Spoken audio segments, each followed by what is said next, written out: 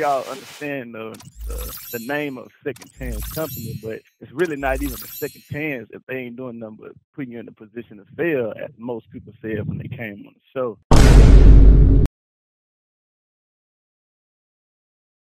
Warren in the building. So, man, you had so much to say in the background when we was testing back and forth. So much stuff that's going on for that 1 week period that you was there. Somebody tried to run up on the company. You had your stuff stolen. They gave you, I guess they gave you a truck that wasn't up to par, man. And all of this within a span of 1 week, man. Like, come on, bro. I'm already getting my back chewed out because I'm letting drivers with not that much experience, not that much time.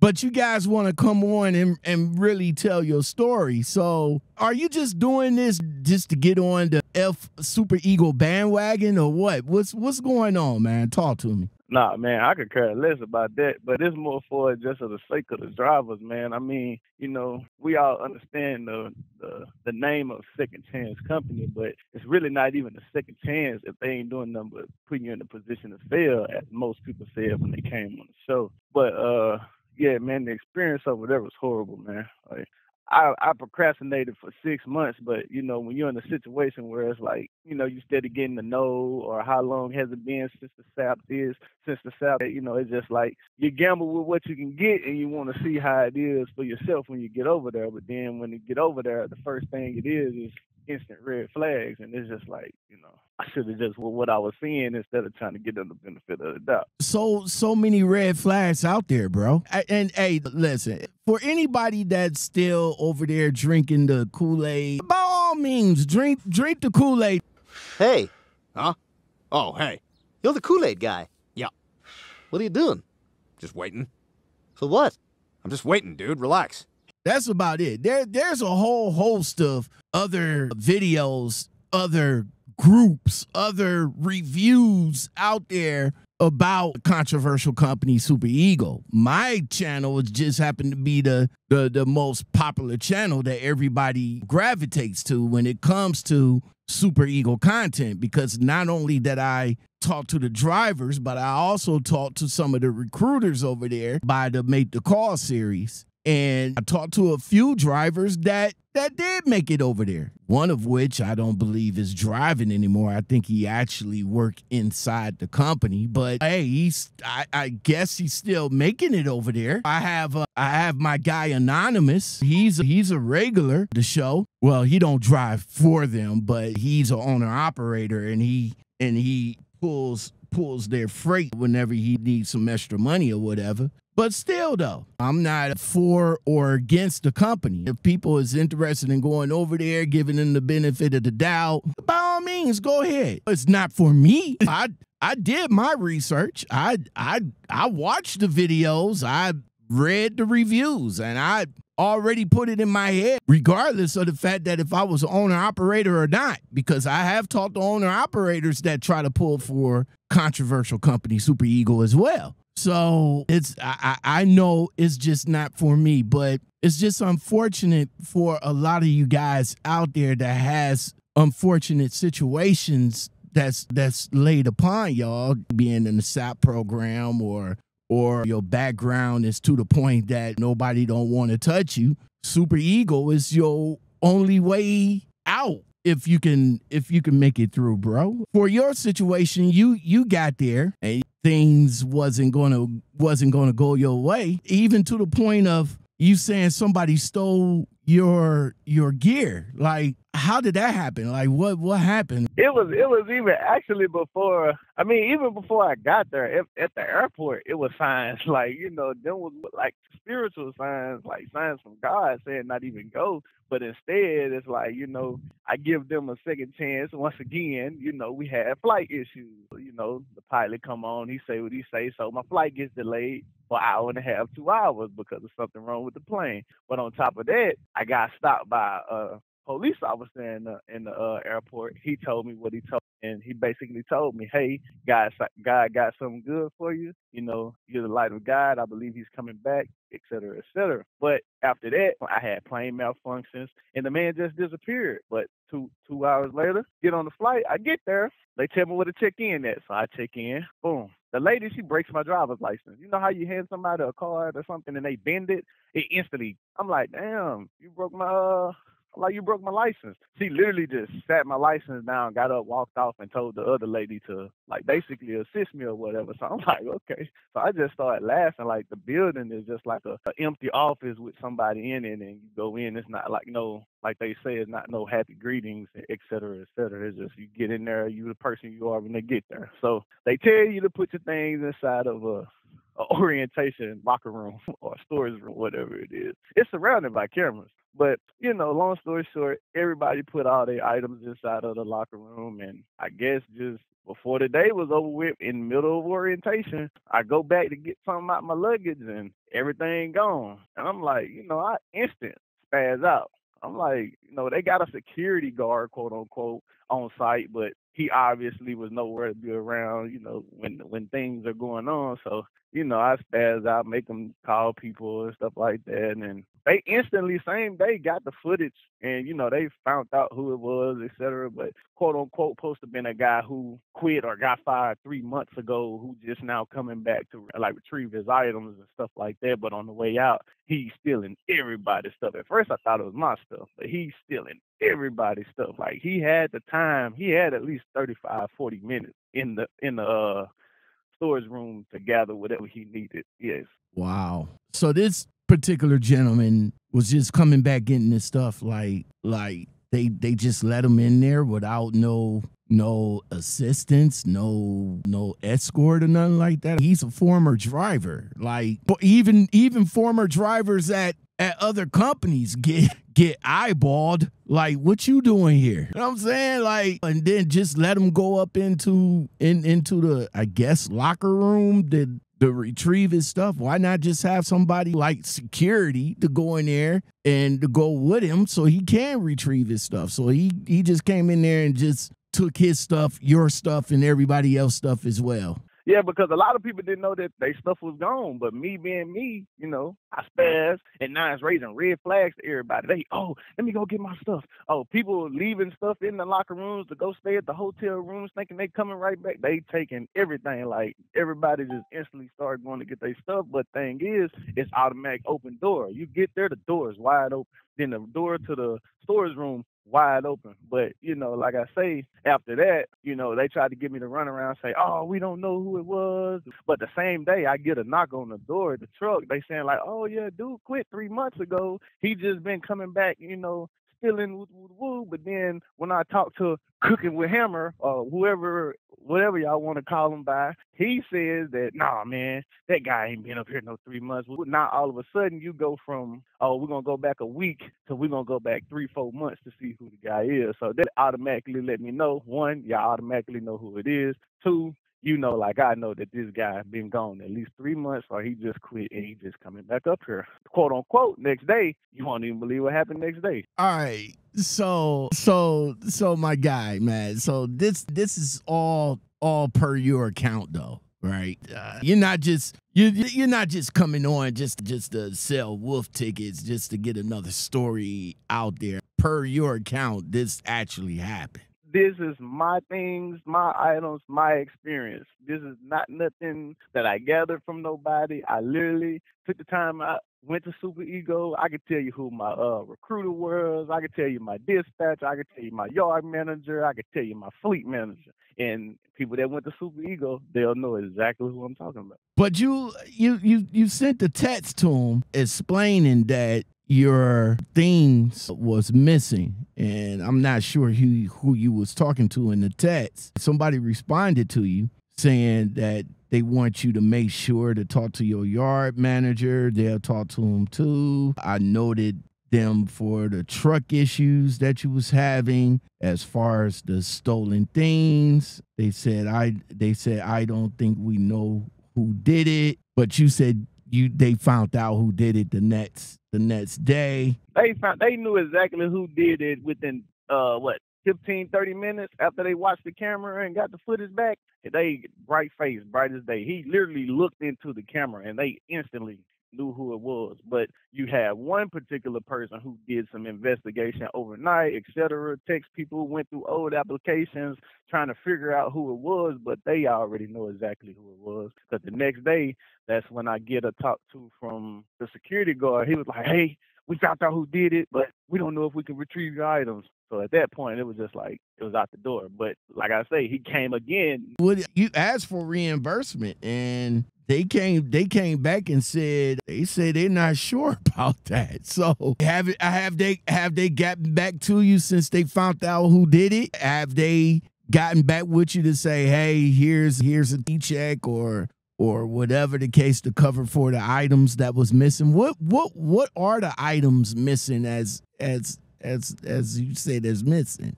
We basically speaking like 4 weeks of clothes, headset, like all my personal items. I'm really thinking some of my business documents and stuff was in there because, you know, they're going to have you on 1099. You got to have your, you know, basically all your LLC stuff like that. But it was mainly majority of everything that I flew in with. The only thing he left me with was a blanket, my blanket that I brought with me. That was the only thing I was left with. So he took your briefcase, or he took your suitcase. Yeah, my suitcase that I flew in with. Yeah. Wow.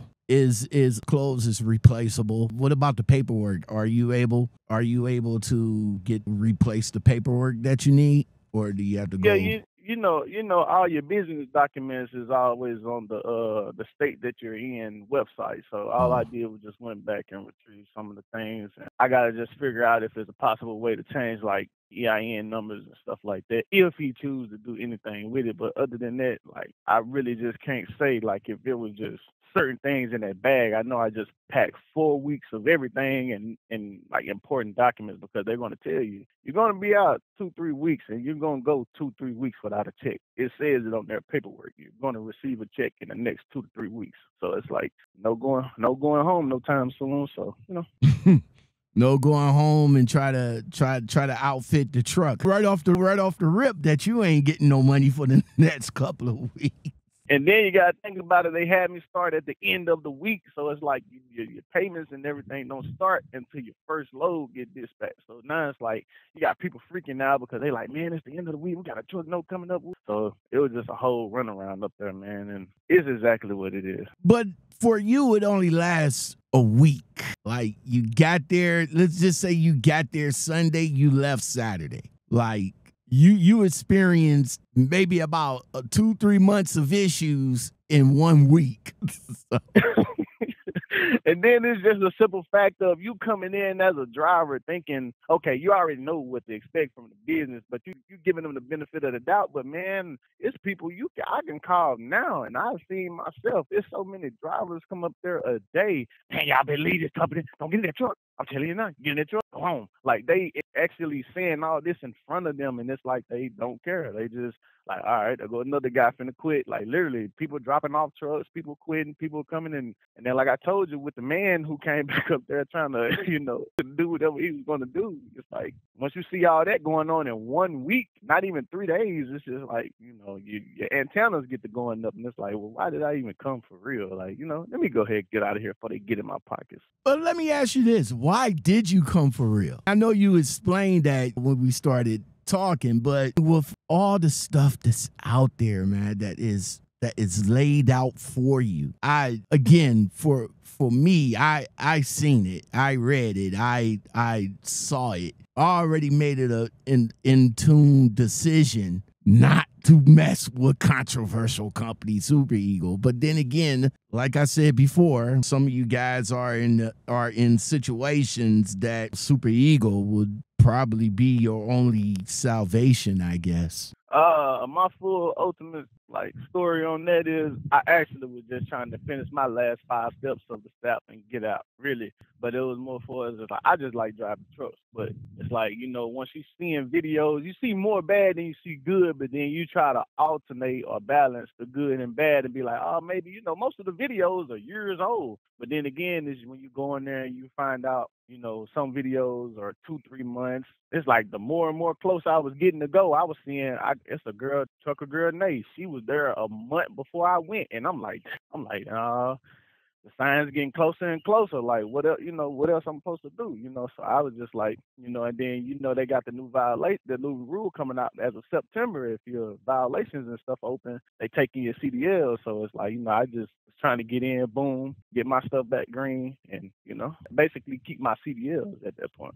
Well, again, like I said, there are a few Kool-Aid drinkers. Oh, yeah!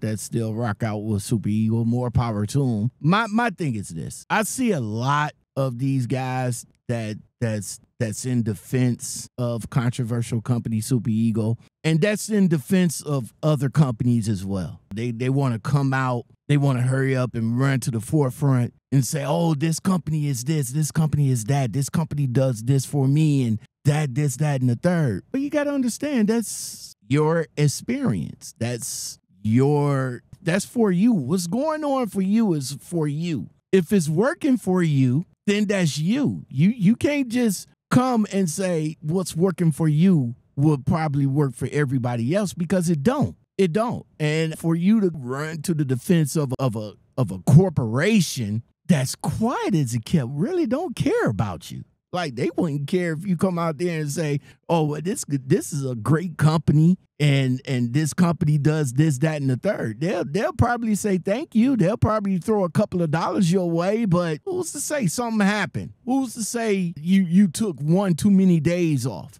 Who's to say that you just get tired of all of the politics? And when that happens, when the yes man becomes no man, that company ain't got no love for you no more. The only reason why they got love for you is because you're yes man. Yes, I'll do this. Everything they want you to do. Yeah, yes, I'll do this. Yes, I'll run that. Yes, I'll run my clock out. Yes, I'll do this. Yes, I'll drink the Kool-Aid. Oh, yeah!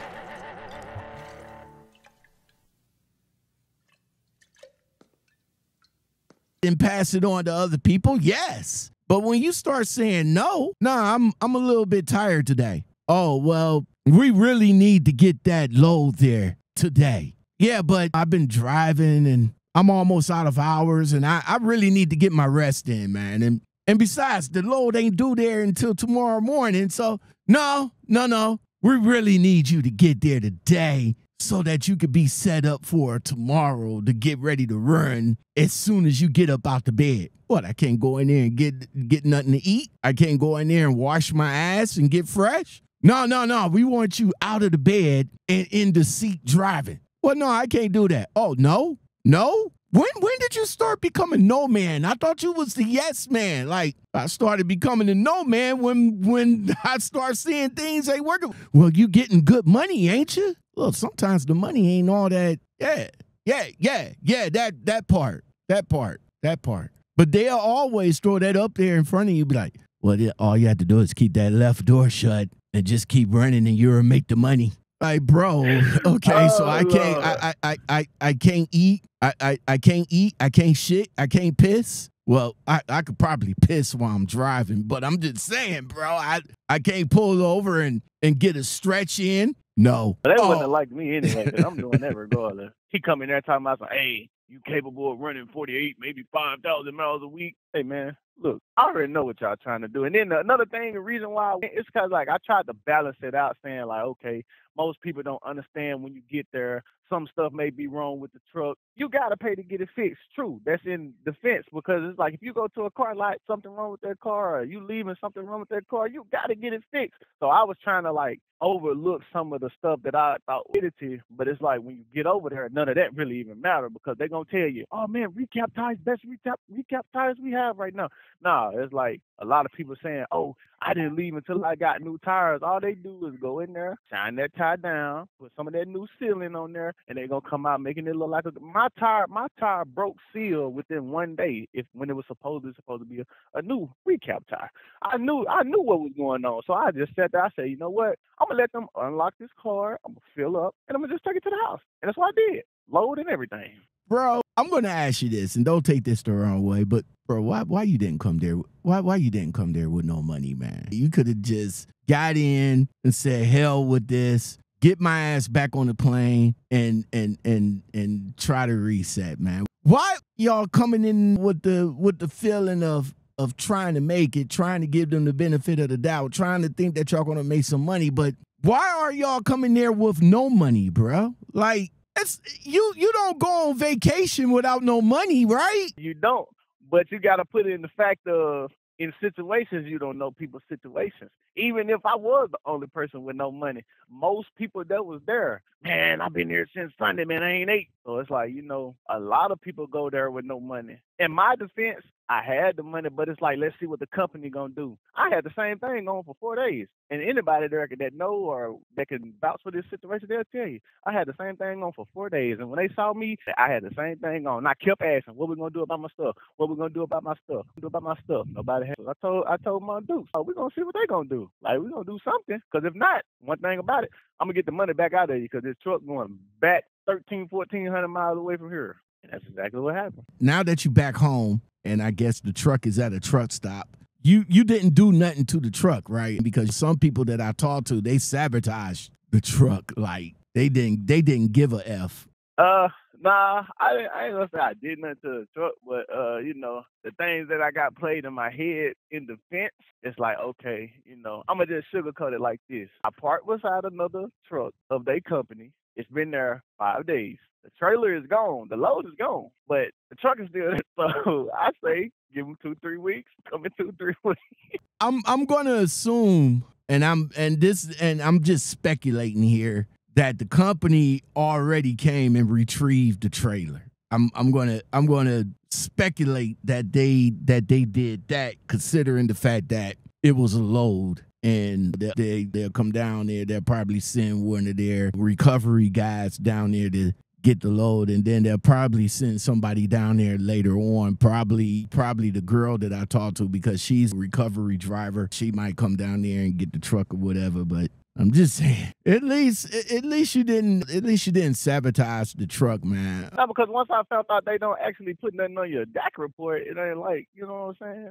They literally tell you in orientation, you're going to get a bill of sale. You don't get a title to the truck once the truck is paid off. They literally tell you that. Oh, once the truck is paid off, you get a bill of sale. So therefore, it ain't nothing they can do about it because it's a bill of sale. Anybody can write a bill of sale, get it stamped by the notary, and it's a wrap. Like, it's a bill of sale. How can you track back a bill of sale? Back to what you said earlier about recruiters, I came across a few of them, and I even got an email from one of my viewers stating another Black Ops company wanted to know if they can drive 900 miles a day, 900, close to 1,000 miles a day. And I'm like, what that means, right? In order to legally, no shit. I stop when I run out my clock. I'd say maybe about 8.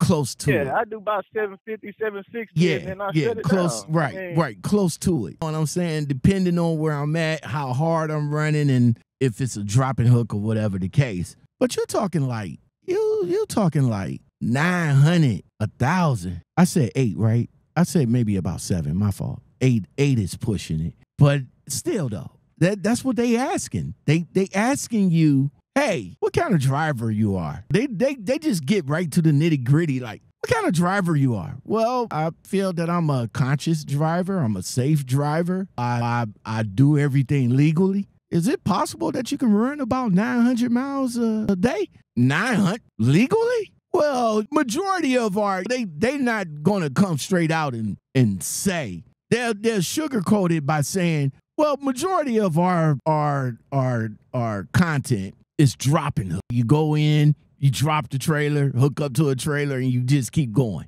Oh, and that's how they get you. Oh, yeah, I can do that. Yeah. Then when you get on, then how you will actually be able to run. Man. Right. You'll be able to run Because once you get in there, they giving you a registration and insurance for the trailer that you technically rented or bought. So how is it dropping hook? So you telling me I'm gonna just leave my trailer that I'm putting money in and just leave it here for somebody else to pick it up? They had a situation like that before I left. Man invested $12,000 in this trailer. They gave it to a company driver, and the company driver then went elsewhere with the trailer, and the man hot because he like, how is my trailer getting put under another person if this is my trailer? They don't work like that. That's just like my truck. Oh yeah, we don't have no KWs. All of a sudden I go to lunch, come back, they got a KW. So all of a sudden you just popping out with stuff. Then I'm asleep, get a guy come to the trailer. Hey man, I'm supposed to get this trailer. No, you not. No, you're not supposed to get this trailer. I'm showing him the documents. He's showing me the same documents. We both got the same trailer number, registration number, VIN number. Oh no, y'all gonna have to figure it out. That's what they do. It's a cover up. Then they don't tell you about all the multiple stops and multiple pickups and stuff like that. They just hit you with the, oh yeah, drop a hook. All right, okay. I dropped it, hooked it right there in that truck stop miles down the road. Well, I appreciate you coming on and telling your story, man. Thank you very much. As always, everybody, if you guys are interested in coming on and talk to me and tell me your story of controversial company Superego, whether it's been a week, a month. And don't get tricked by they so-called Uber drivers that pull up, because he's not an Uber driver. Listen, man, I'm not pro or con for controversial company Superego. I'm just, people have stories, and you can find all sorts of testimonials, stories all throughout the internet, all throughout the groups, all throughout the reports. It's out there for you guys to read, to listen, to watch, but it all boils down to you, person. If you feel confident enough that you want to drink the controversial company Superego Kool-Aid. Hey, I'm in the wrong Springfield. Avoid it if you can, because they make checks look positive and they not. You negative. I'm telling you. Your first week you're going to be in the hole. Second week you're going to be in the hole. Your third week you possibly get a check. And I'm doing that just that's off the calculations of what I would have seen. And they tell you, because you at the beginning of the month, you got the weekly, but the monthly expenses coming out on top of your weekly expenses. So one of your weeks you gonna spend double the money. So just be prepared and don't put no money down on no truck either. You say don't put no money down on the truck. I could have sent you so many videos. People telling me, "Hey man, I've been here. I ain't seen them for $400. You've been here 3 months and all you seen them for $400." Oh, all right. I saw this other video. There are reasons why everybody is giving controversial company Superego a chance. And obviously it must be good because they still around regardless of this lawsuit that's going on with them too. Hey, how much longer that's gonna take to actually take into effect? And then they try to break it down to you like, oh, you can run for 800 plus miles and make $5,000-$6,000 after you take out all your your expenses. But you can also run 5,600, 5,800 miles and bring home 50. Make it make sense. How? If the same driver making the same amount, but a lot of people, it's the gas, man. Because I saw my miles per gallon change every day, and that's turning the truck off, turning it back on. KWs, they reset every time. That's how they get you. I'm getting 8.9, almost 9 miles a gallon. Then when I get over here to Chicago, Wisconsin, I'm at 5. So now it's like, okay, well damn, how did I just go from this and I'm on cruise control, I-68, and all of a sudden I just drop? You cut the truck off because you think you're trying to save some money, and then you see on there it pop back up 0. Oh, that's how they get you. I feel like they alter and mess with that stuff. Yeah, miles per gallon in your car not going to change once you turn your car off. If it stop at 21 miles per gallon, it's going to stay at 21 miles per gallon until you do whatever you need to do to make it drop. But if I hop back on the interstate and I'm doing the same thing, it's going to stay there. It's not going to jump back from 21 to 0. No, that's why they want you to keep running, because that 1,000 miles is a full tank of gas. So by the time you get there, guess what you got to do? Fill up. Oh, we want you to run another 1,000 miles in a day. Fill up. That's why they spending $2,700, almost $3,000 in gas. Well, that'll do it, man. That will do it. All right, bro. Well, hey, I appreciate you coming on and sharing your story with us, man. And more power to you in the future. What I'm saying, hopefully you get that SAP situation taken care of and get back on this road, man. Yeah, most definitely, man. I got 5 more, and I actually talked to my SAP evaluator, and I can pay for it myself out of pocket every month. They just gonna call me every month, let me know when to come in and do a drug test, and I can do it myself. That's what a lot of people don't know. They feel like they got to go to a company. That you can do it yourself. All you got to do is talk with your evaluator and let them know, like, hey, not trying to, go work for a company right now. I want to do it myself. They're going to give you the same follow-up that they'll give a company. So, well, at least that's what mine did, but, Oh, okay, that's what's up. Time. That's some good information. That's some good information, driver. If it wasn't for us nasty old truck drivers out here on the road, you wouldn't have none of y'all shit. This video was brought to you by a truck and a truck driver.